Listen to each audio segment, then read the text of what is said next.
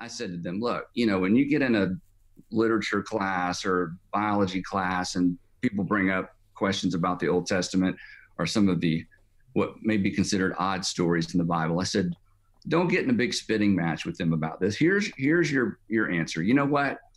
Yes, that's strange. Yes, that's odd. No, I can't explain that. But Jesus believed that. And I just figure if somebody can predict their own death and resurrection and pull it off, I just go with whatever that person says. Right. So the argument he's making is God even tells his people, he says, even if someone comes and they have signs and wonders, so they have signs and wonders, it looks legit. It looks like the miraculous is happening. He says this, but they lead you after other gods which you have not known. That's how you know they're a false prophet. And God said, now this is a really interesting argument. Do you follow the logic of what he's saying here? Jesus says, like, if they didn't, they have the law of Moses. If they don't believe Moses, they're not going to believe somebody rising from the dead. And just back to the signs and wonders issue. When you say if someone rises from the dead, I'm going with them. Andy, you know as well as I know. No. I'm tying this specifically to the resurrection of Jesus. I know, and I'm making a point on that. So what is the foundation of your faith? I mean, why do you believe what you believe? And so, are you ready for our headline of the week? Indeed. All right.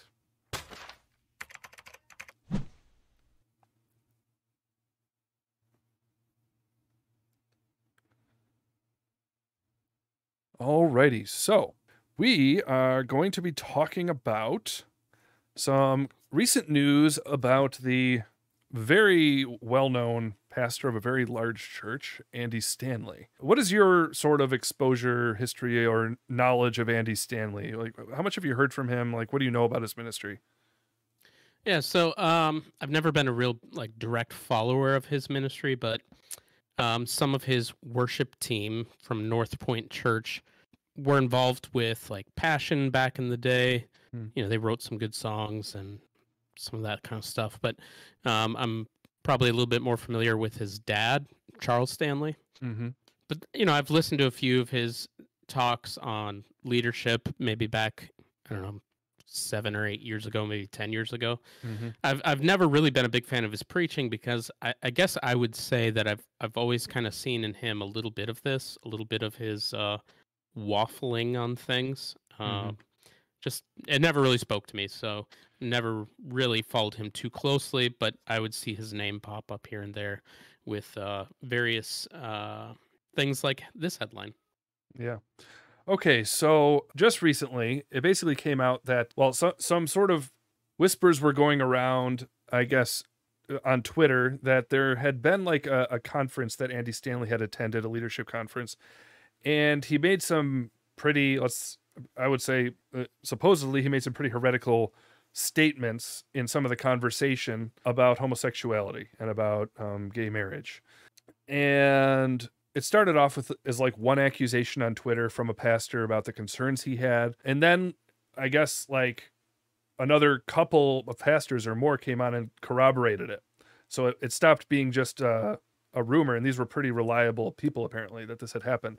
And then some sound bites were released, or videos from the conference. And I'd say that it, for the most part, confirmed it. I'd say from what I saw of the video, he was still attempting to play it safe. But if you take what he said there, it was very consistent with what the men had been saying. He was saying to them more directly off stage, I guess.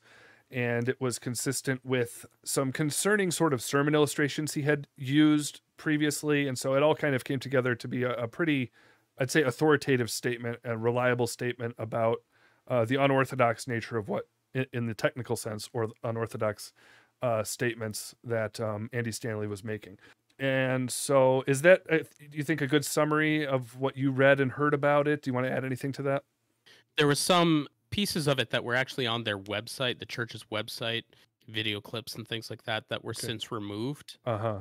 And the PR machine at that church has been in full gear of denying that those things were ever said, despite the fact that there's footage of it being said. Uh-huh. So now they're kind of in this holding pattern of I can neither confirm nor deny that those statements were made.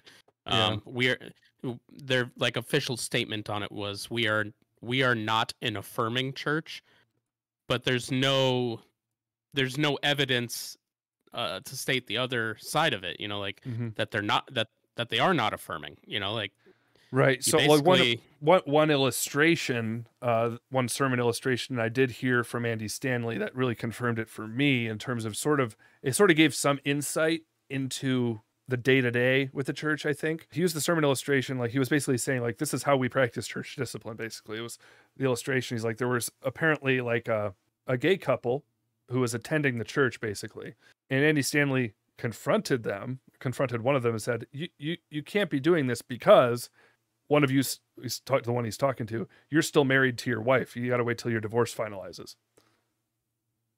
That's what he corrected him on. And he didn't even talk about anything else.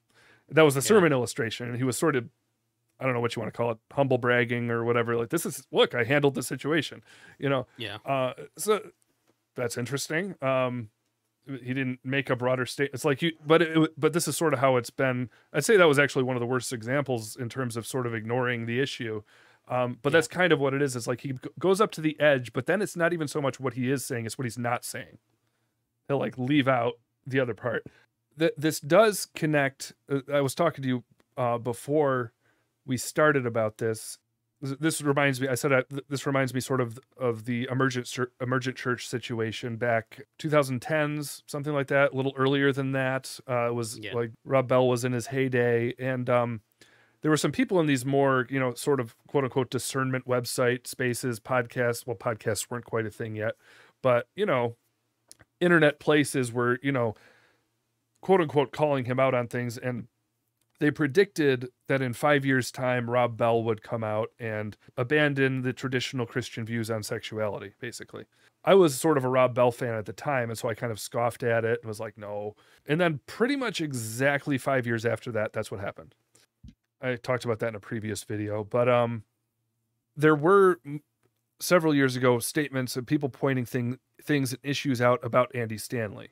Now, we talked about this before, like both of us have issues, I think, with discernment websites and things a lot of the time, especially if that's their thing.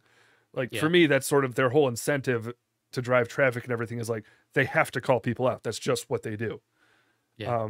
And so like that can become a problem because then you're looking for things and you're eager to point things out. And for me, it's like, even if you're right about things like that, we can't be eager to call people out before they actually go astray.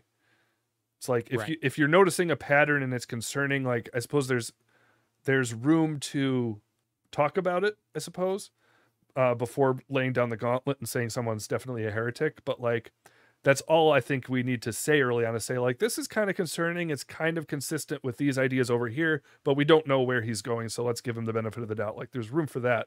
But that was going on with Andy Stanley a few years ago. People were pointing out some things and people were getting upset about that, who like Andy Stanley, like as usually happens, like you defend your favorite guys. But a lot of people are pointing out now that the places he's going now are pretty consistent with where he was before.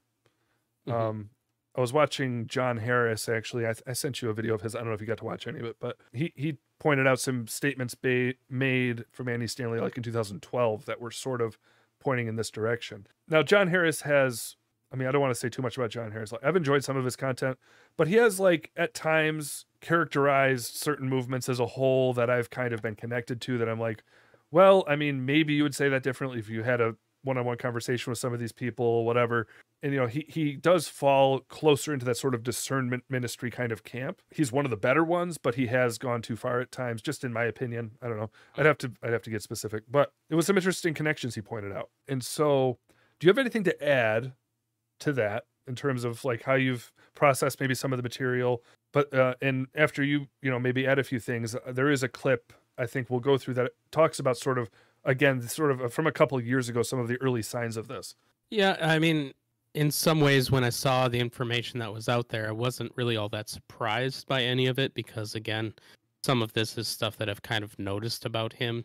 He's kind of circled around with some denials of things about Scripture, specifically the Old Testament, as we're going to get into, and things like that. But just in general, he has, I think, a kind of not even a kind of, he has a too low view of scripture. Mm. But I think it's pretty clear from evidence from other situations, like something that happened back in 2019 that kind of made it on Twitter, like a pastors get together where he made very similar statements to what he just made about homosexuality. Some of the pastors that were there, called him out on that. And basically, like, where Andy Stanley landed was to say, I'm sorry that I let my experience drive my theology. And I think that's a pretty dangerous place to be, because experiences, they do paint part of the picture of our journey through faith and all those kind of things, but they can't necessarily be the pace setters either. Like, experiences can sometimes bear witness to things with our theology. You and I are both, we would call ourselves charismatic. Experiences are legit. Like, we believe in experiences, but our experiences don't set the pace of our theology. Yeah, it's like, do we interpret our theology based on our experiences, or do we interpret our experience based on our theology? I think is the question. Right. Because you can't deny the opposite. Yeah, you can't deny experiences. Experiences are experiences. So I'm not going to go up to someone and say, like, you don't really feel that way. That didn't really happen to you, blah, blah, blah. Right. It's what Christianity, what in theological understanding is meant to do, I believe, is give you a lens, a grid, a way to organize your experiences, a way to put them into a narrative, basically, that already exists. So in essence, he's letting other worldviews determine his worldview. Is I think one way of interpreting what he said. Yeah, just letting current culture dictate to that. Yeah, that's similar to something I was hearing from Jeff Durbin when he was talking about this lately. But a clip I want to point out here, I kind of want to go back through it piece by piece, because I think it gives a lot of insight into some of the foundational issues here. And again, I'm kind of doing a little bit of what John Harris did, like I mentioned. Like, he pointed to some previous statements. These are a little more recent. They're not from 2012. They're from 2 or 3 years ago. The date will be on the video. But some, like James White, Jeff Durbin, were doing some content surrounding some earlier statements from Andy Stanley on the Old Testament. There was a point where he said we need to unhitch from the Old Testament, quote unquote. And like, when he was confronted by Christians, he would sort of hedge a little bit, and he would pay lip service maybe to what you would consider is more of a closer to Orthodox form of New Covenant theology, where like he would say true things like, look, we're not under the law, or whatever, and we would agree, like, we're not under the penalty of the law, or we're not under the Jewish ceremonial laws, things like this that were settled in Acts 15. But if you look at his actual application, he was starting to say things like, look, we just should not point to the Old Testament as an authoritative source of morals when we're speaking to the world. Like, straight up, like, that's saying a lot more than just that we're not under the penalty of the law through the gospel. That's like, it really began to communicate, at least in its tone, this kind of feeling like God had legitimately shifted in his moral opinions. Like, I don't think he would say that.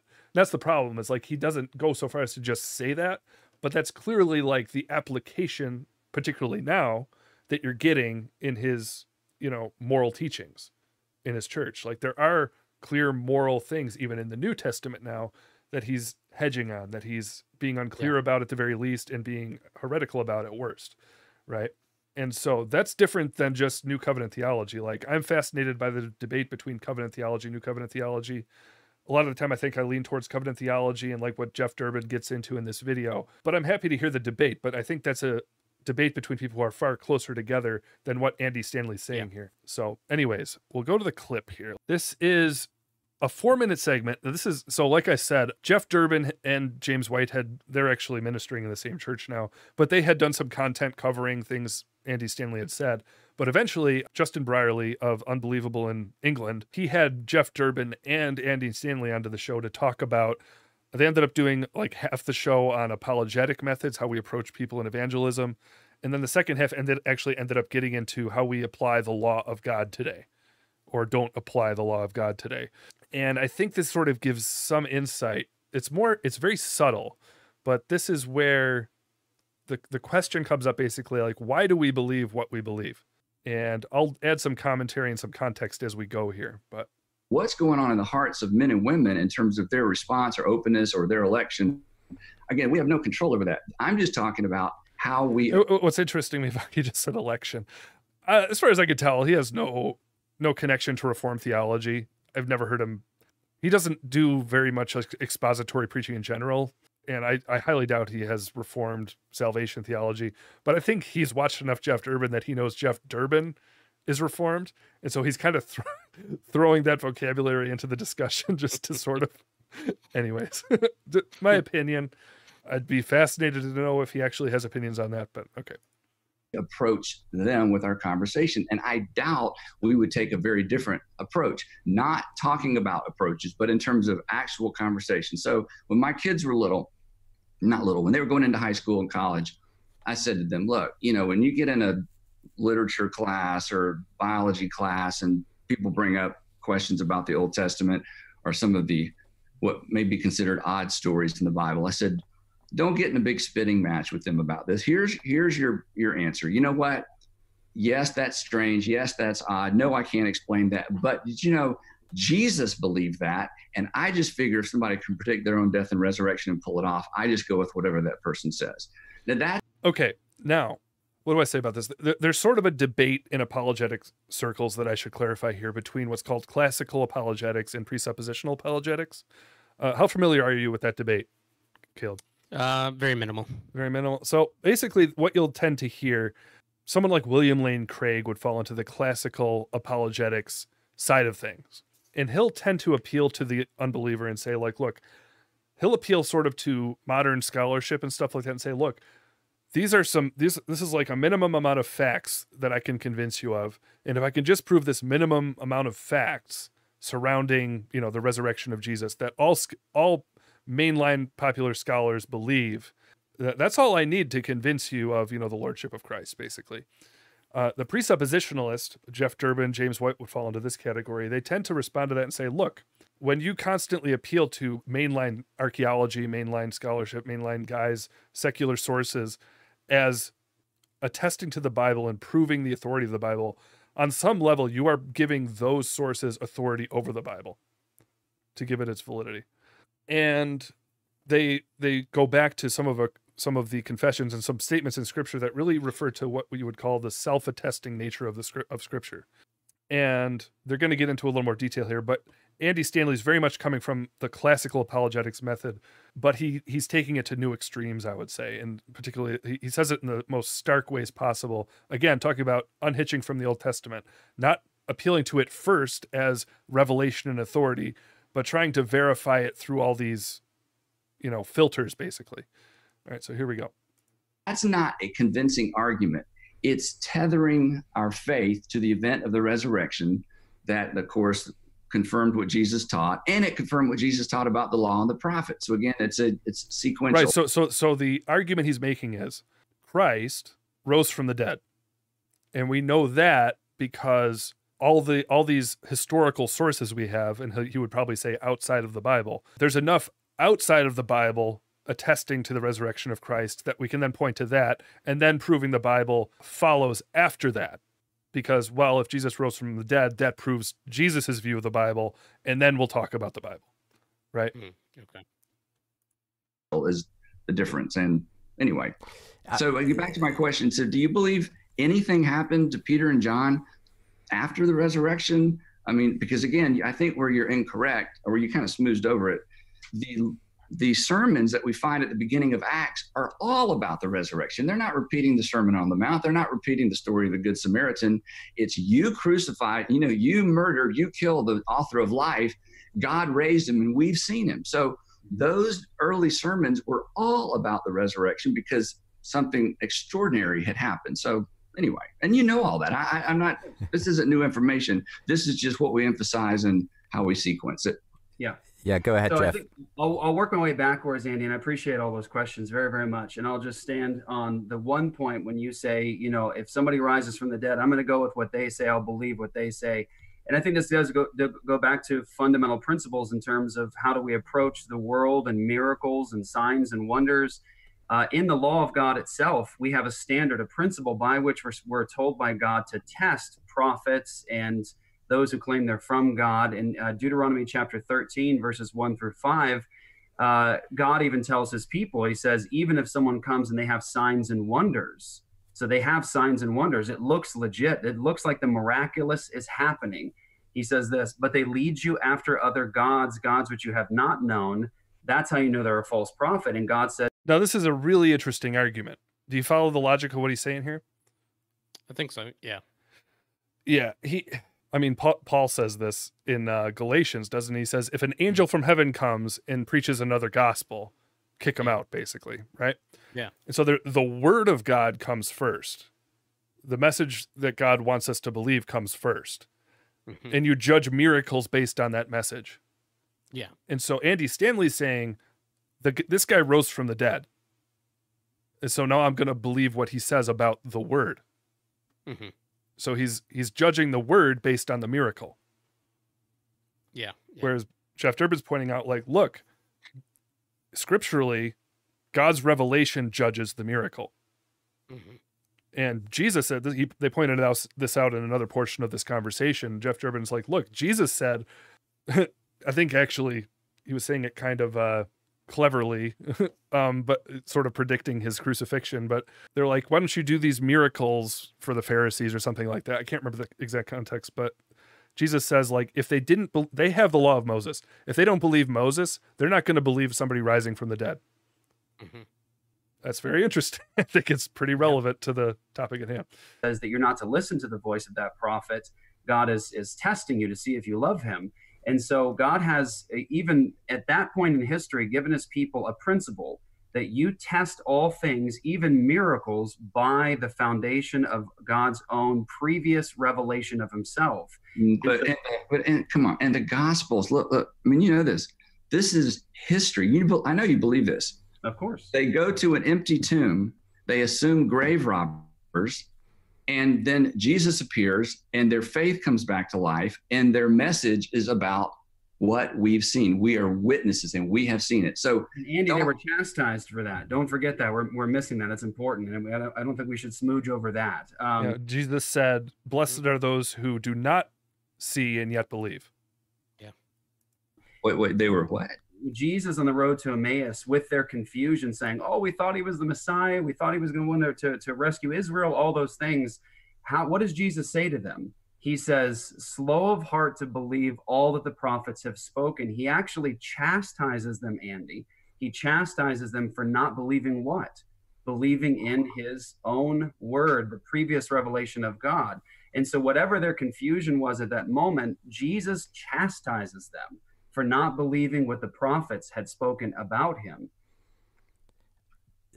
I mean, now this is Justin Brierley. It's really funny. I was watching James White and Jeff Durbin talk about this conversation afterwards, and Justin Brierley has had James White on to debate Muslims. They've become friends at this point. But in this conversation, Justin Brierley, like, it shows how good of an interviewer he is.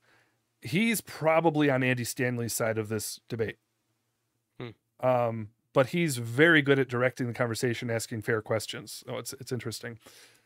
I don't get the connection, but I mean, yeah, but that's not really the point I'm making. But anyway, well, I think I'm just gonna assume he's the point's really lost on him. Like, I don't think he's evading the point. I don't think he got the connection Jeff Durbin was making, but I thought it was a really good point. This is kind of one of the spots that I was a little bit, when I watched it, I was a little bit like, context would have helped me a little bit from the broader interview, but I get the sense from Andy Stanley that this is kind of, it's going to sound like I'm accusing him of something, but I don't mean it that way. But I think this is maybe a default tactic for him. Mm-hmm. He throws something out there and goes, I don't think you get it. You know, like, because that seems to be the reaction that I'm seeing that he and the PR team is putting out there. You guys didn't really get what he was saying. Right. You guys don't get what I'm saying here. That's not what I mean. Kind of like the president, kind of like a president's press secretary kind of. Yeah. Oh boy. And just back to the signs and wonders issue. When you say if someone rises from the dead, I'm going with them. Andy, you know as well as I know. No. I'm tying this specifically to the resurrection of Jesus. I know, and I'm making a point on that. So what is the foundation of your faith? I mean, why do you believe what you believe? The word of the living God. Okay. There you go. That a lot of people pointing out that is kind of the crux of the whole debate right there. It's like, is God's revelation our foundation, or is it specific events in history? Like, because we're judging, I mean, obviously our faith is rooted in things that happened in history. Like, God did something in history to build to build his story, to build the church, and that's why we're here today. The point is, like, why do we believe the resurrection happened? And the thing is, if scholars and archaeologists who on a given day feel up to acknowledging the weight of the evidence, they can argue you into Christianity. But if they change their mind tomorrow on their interpretation of the evidence, they can argue you right back out of it. Yeah. Yeah, I mean, it's a... I don't know if I'm going to be able to say this correctly or not. It's a tough thing because, like, if you were to ask me, you know, what is my faith in? Mm-hmm. It's in the good news of the death, burial, and resurrection of Jesus Christ. Mm-hmm.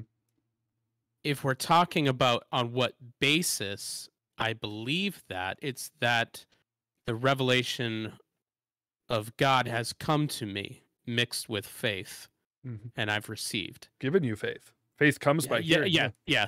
I've been kind of using this phrase "mixed with faith" because there's a translation of Hebrews that says it that way. We're preaching through Hebrews, aren't we? Yeah, exactly. So that's kind of what's on my mind. But where do we get that revelation is through the Scripture, and you're right about the archaeological argument because, so a little known fact about me, I wanted to be an archaeologist. That's been a world that I've been fascinated in with my whole life.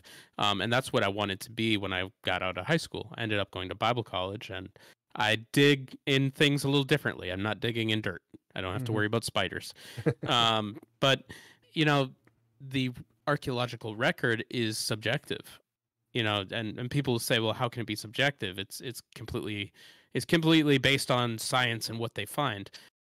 Just look at the record. Things are changing every few years. You know, what people say that they, you know, hold to these days, you know, new evidence has come to light. So you're right. An archaeologist could argue you into Christianity one day and then the next day say, I no longer believe that because now there's new evidence that has come to light. And that's not to say how would I say this? It's not to say they're right. Right. That's not to say that we believe there is evidence out there against Christianity and we refuse to acknowledge it. That's not and I do believe that there's evidence from archaeology that contributes and corroborates the story of the Scripture, but I don't primarily look to the archaeological record for that. I look to the Scriptures for that, that testify of Jesus Christ. And to deny that and say that it's only experiential, to say that it's completely experiential, something I'm going to talk about on Sunday, I think you can point to entire segments of Christianity that were based on experience and didn't have even belief.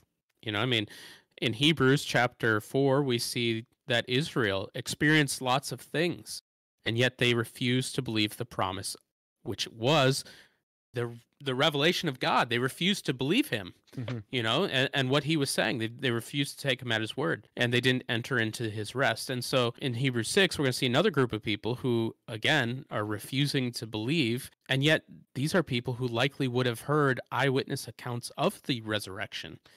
And so they were still refusing. And really, I think the author of Hebrews does point out multiple times that the Scriptures were telling you of him, just like Jeff Durbin pointed to Luke 24, where Jesus 3 times points out that the Scriptures testified of him. They refuse to believe that. And so they're not going to necessarily believe the resurrection account. Right. I think the key to the whole thing kind of is contained, I think, in Andy Stanley's sort of facial expression in that last moment. Oh, and at the beginning, when he starts to say, like, this is about how we approach the person, right? I think what's going through his head when he goes, okay, it's like the word of the living God. Well, okay. Yeah. I think what's going through his head is, how is the unbeliever going to respond if I say that? That's not going to work. The is, that's not going to work, because I think this is sort of the seeker sensitive thing is, what's in the Yep. forefront of your mind the whole time? Is this going to sell? Is this Yeah, is this you're going to always thinking of the unbeliever. is this right? If they are your filter, then that's how you're going to shape your whole Yeah. ministry. Yep. And There's a core problem and with that what he thinks the purpose of preaching, pastoring, and church is. right. And it goes further than that. I know, it goes down to what he thinks of the scriptures themselves, what he thinks of the word of God. But it seems to me that there, with the attractional movement, and North Point is definitely part of the attractional movement, that there is this key fundamental issue with understanding what the purpose of even the church is. They don't get it. It's all about unbelievers. I know we're not talking about them, but Stephen Furtick has famously said, if you got saved last week, well, then last week was the last day this church was for you. Yeah. It's just garbage. Yeah, yeah, and like, but if you point that out and try to correct that, if you try to point out the flaw of saying, the church is for unbelievers, people will say, oh, well, you don't care about the unbeliever. You're too Calvinistic. Even if you're not a Calvinist and you get this point, people accuse you of not caring about unsaved people. But no, you just need to categorize these things properly. The church service, the church function, the preaching of the word, the corporate worship, things like that. These are for the edification of the believer to then go out and do that work. But if you're only preaching to unbelievers every Sunday, then the discipleship can't really happen on Sundays. Right. You got to save that for other things, but and they're finding that it's not happening at all. Like, right. There's a famous study of Willow Creek done a few years ago in which they discovered, it was a self-assembled study. They investigated it themselves. But what was discovered in it was that even in mature believers, there wasn't really progress or growth. There was progress in unbelievers feeling like they have improved, like they would describe themselves as having improved. But improvement's not what we're after. With the unbeliever, we don't need a bunch of improved unbelievers. They need radical, they need to be born again. They need rescuing from death. And so what Willow Creek found was they weren't doing what they thought that they were doing, which was seeing people saved and then seeing those people discipled. It just wasn't happening. Yeah. What I was going to say before, like with Andy Stanley, was like, if you always have the unbeliever in your right in front of your face in your mind, basically filtering everything that you do ministry wise, you're eventually going to imbibe their worldview in a way that, and I think that's like what you see, like when you look at this conversation, I think he said it multiple times, like he would sort of pay lip service to it when he's talking about, like, look, Jeff, we agree. I believe the Bible's authoritative. I believe the Bible's inspired. But when you approach the unbeliever, you have to characterize, you have to meet them where they're at, and you have to treat the Bible this way for a time in order to bring them over to here. Instead of speaking, it's like, I understand the idea of meeting someone where they're at, but you also have to speak from where you actually are standing. Yeah. Like, if you're constantly pretending for the sake of argument all the time that the Bible's not the word of God in order to get there eventually, you're going to eventually just like functionally stop treating it that way. That's eventually what's going, and that's clearly what's happening. Like, he'll pay lip service to the doctrine of Scripture. He's keeping the unbeliever in the foreground of his mind the whole time, to the point that he is imbibing their worldview, and he will go that far in order to appease them, make Christianity more palatable.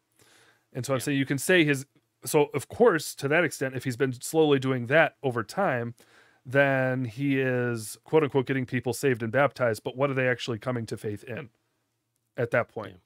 I don't know. I mean, and it's going to become clearer as we go here, but anything to add to that?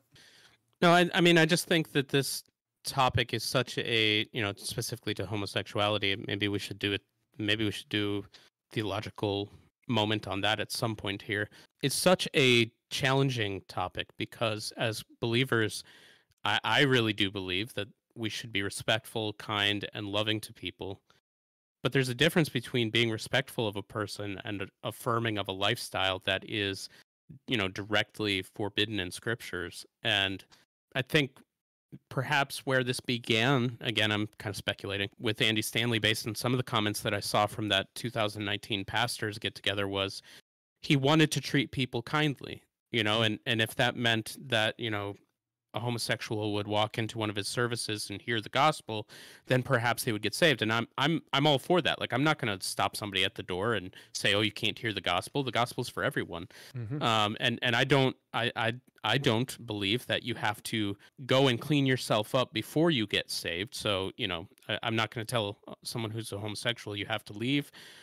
Go somehow make yourself straight and come back, and then you can receive Christ. I'm not going to tell them that.